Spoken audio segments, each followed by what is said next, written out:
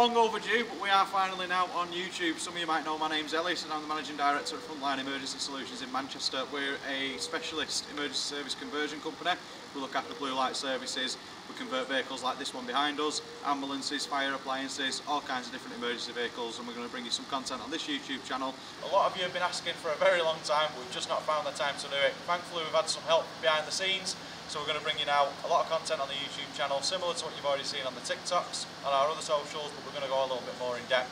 You'll get to see vehicles such as this one, which is used by a doctor's scheme, supporting the ambulance service at critical incidents.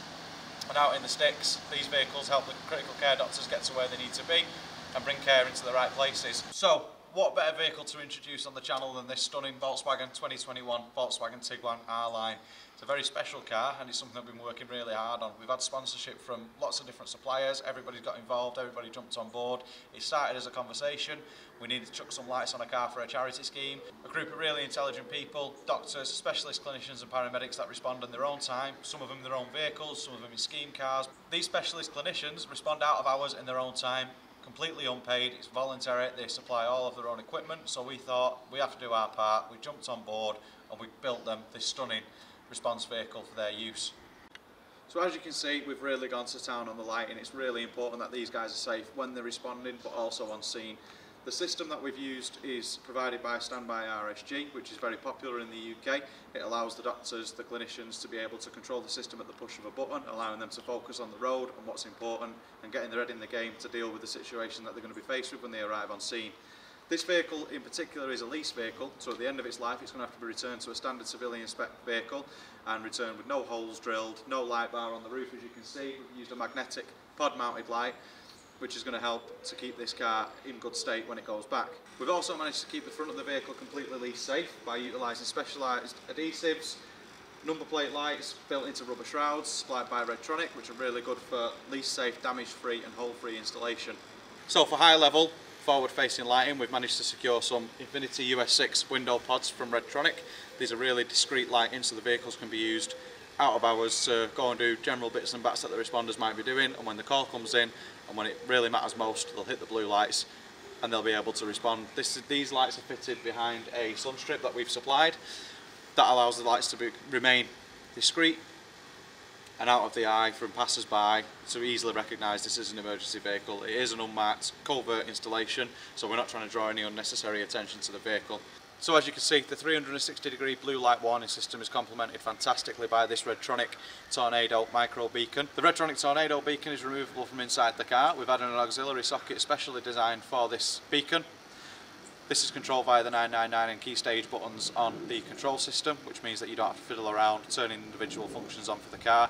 It's one touch system. The Redtronic Infinity BB4s fitted into these 90-degree window shrouds help with maintaining 360-degree protection for when the vehicle's coming through a junction or when it's parked at a scene at an angle, and also for when reversing out of a junction if under emergency response conditions. Now, fitted to the lower half of the vehicle, we've got the stunning BX31 multicolour modules from Redtronic. These are really handy little units that we can program to flash in whatever colour we want. Depending on which mode is selected by the driver, whether it be 999, at scene or individual functions, these lights activate in different colours.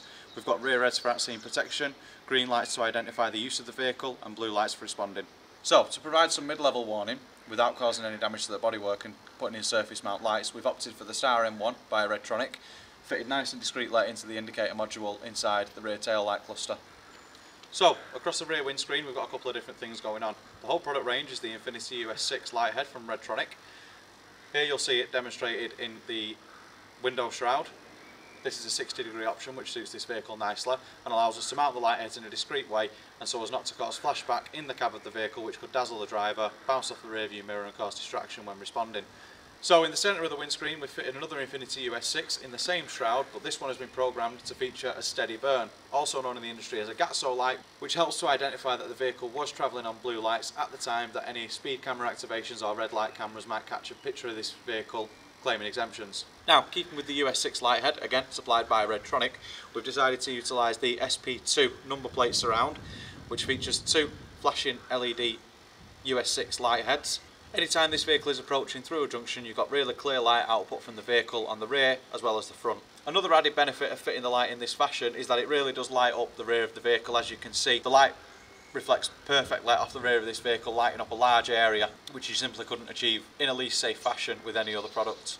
So as you can see, when the rear tailgate is open, we lose that light output from those window pods, so we had to give something to offset the loss of those lights. We've used the Redtronic ML4 dual colour compact light head, which allows us to maintain some high level warning which will shoot nice and far into the distance, which allows drivers approaching from the rear to see that this vehicle is at the scene of an emergency and to approach with caution. Now this is something we're seeing a lot more of in the UK, especially in least safe and covert vehicles. We've actually used the vehicle's OEM lighting to flash red.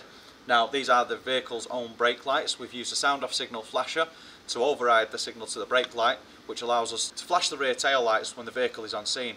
This gives great light output without having to add any additional light in. We haven't had to drill any more holes or cause any damage to the vehicle to get this to be done. It can be stripped straight back to factory standard when the vehicle's at the end of its life without causing any damage or leaving any clues behind as to this vehicle's previous use. So keeping on with the BX series modules in multicolour specification, we've added some grille lighting and some low level lighting. Now these are a mixture of BX31 modules and BX62 modules, which are again supplied in the multicolour specification. This gives us the option to select from a range of different colours to suit a range of different purposes. In this example we show them in blue and green to identify that the vehicle is an emergency response vehicle and also that a doctor is travelling to an emergency. Back with the Infinity range, this again is an Infinity SP2 plate. It utilises the US6 modules from Redtronic and is a fantastic option for least safe vehicles. You can see in this formation we've also opted for the forward facing light heads mounted into rubber shrouds. Now this is a fantastic product that's utilised across the country and is really good for options for least safe vehicles, but also vehicles with active shutter systems and electric vehicles where you just cannot mount to the grille, or vehicles that don't have a grille at all. So as you can see in the lower grille we've got two siren speakers. Now this is part of a larger system. It's the fantastic new Euro Smart system from Haztec International. The guys over there have donated this equipment free of charge and the whole team has been really impressed with the setup. It's a 4-tone system controlled by the horn ring and activated by the 999 button on the control system. The system allows easy operation and selection of tones, as well as being able to quickly cancel the tones in built up areas or where you no longer need siren tones present. The dual speaker setup really throws those tones out nice and far, allowing members of the public miles down the road to know that there is an emergency vehicle coming. Now this control system is supplied by Standby RSG, who are a really big competitor in the emergency service market across the country with some really reliable products, trusted kit and equipment that we've used time after time in a lot of our builds. Here you'll see the system shown with 999 arrive reset combo button, which allows for fast activation of all the emergency warning equipment at the touch of a button. In 999 mode, we automatically illuminate the front and rear blue lights, the white takedown lights fitted to the grille and in the window pods, the 360 degree front and rear green lighting to identify that this vehicle is being used by an emergency doctor.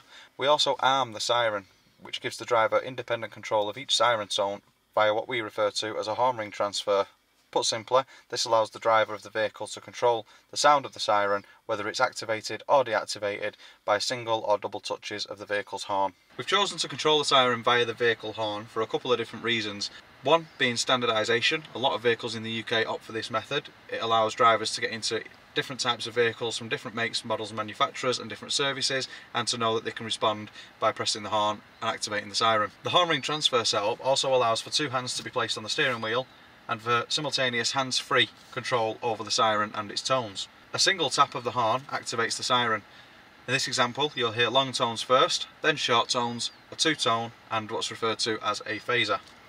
A single tap to activate the long tones. Each individual tap will then cycle the siren tone onto the next.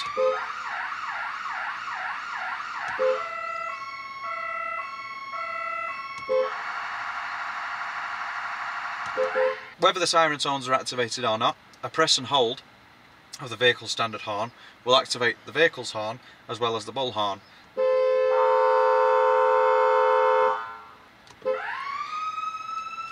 When responding at any one time, two taps of the horn will cancel the siren tones and the siren will remain armed, ready for another single tap. Travelling through a pedestrianised area, or where you no longer need the siren tones to be active, the vehicle can respond with its lights on and without the siren tones blaring. So when approaching a junction, or where you may need audible warning from the vehicle, again you simply single tap the horn, which will provide audible tones. By pressing the combo button twice, we put the vehicle into at sea mode. This gives us protection from 360 degrees by activating the front blues, the rear blues and the rear reds. Another handy feature that we have incorporated into this build is some interior lighting fitted to the tailgate area of the vehicle. This acts well as perimeter lighting. This makes it easier for the guys working at night to identify the equipment and the tools that they need to work safely on scene at night. So when the job's done and it's time to go home, pressing the combo button again resets the system, places everything into standby and turns all of the light heads and warning equipment off, allowing the driver to return under normal road conditions back to their station, base or home address. So as you can see, in the load area of the vehicle we've fitted a couple of different products into the rear for load area illumination. This is bright white light, which allows the doctors or the paramedics that are using the vehicle to easily identify their equipment and kit bags at the scene of an emergency at night. We've gone for a flood and spot combo, giving floodlight on the lower portion to illuminate the whole load area, with the additional spotlights at high level to illuminate a bigger area and also to help with perimeter scene lighting. There's never really an easy way to showcase these control systems without getting yourself in some pretty cramped spaces. Nevertheless, we'll do our best. As you can see in the rear, we've got a control board featuring a couple of different bits of equipment that we'll talk through and we'll touch on briefly. Again, with this being a lease safe vehicle, we've constructed a temporary timber frame construction which will hold a raised floor, allowing us to fit the control system and maintain as much boot space as physically possible without affecting the car's end of life resale value or causing any unnecessary damage. So this might surprise a lot of you guys how compact this siren amplifier is. Now, compared to some of the other products on the market, this really is a nice compact alternative, really good for covert vehicles or where space is at a premium. The Eurosmart system is very easy to install. It only requires a single battery feed, an activation feed, a horn ring transfer feed and the cables for your single or double speaker setup. These two modules form part of our control system. These are the load switching modules which are part of the MCS range by Standby RSG.